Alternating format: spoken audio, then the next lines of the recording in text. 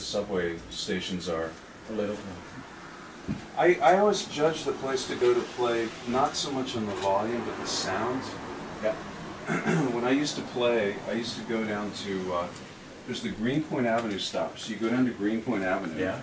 turn left, go to up to the Manhattan Avenue, go downstairs, and after you go through the turnstile of the subway, Yeah.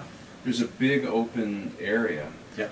And it sounds really good there. Yeah, indeed. Yeah. Are you doing it by yourself or yeah. you guys? No, by myself. The other one is in Williamsburg. Yeah. So you're going to want to take the G Yeah. toward Brooklyn, and you get off Yeah. at the Lorimer stop. And you you transfer to the L line. Yeah.